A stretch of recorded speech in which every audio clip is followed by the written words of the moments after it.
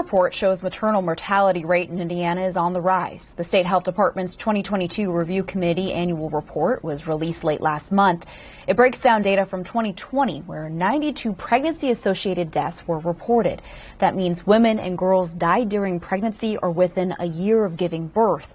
Well, 18 of those pregnancy-related deaths were a direct result of pregnancy or a chain of events initiated by the pregnancy.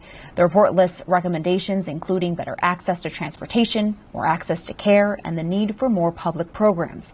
Ascension St. Vincent says their midwife program is a way to help. They can be readily available. They can be used in rural areas, which is a big part of, lacking in patient care, and patients being in patient care deserts where there are no OBGYNs in their county or close by. A midwife is a licensed board-certified healthcare provider who has an advanced degree in nursing.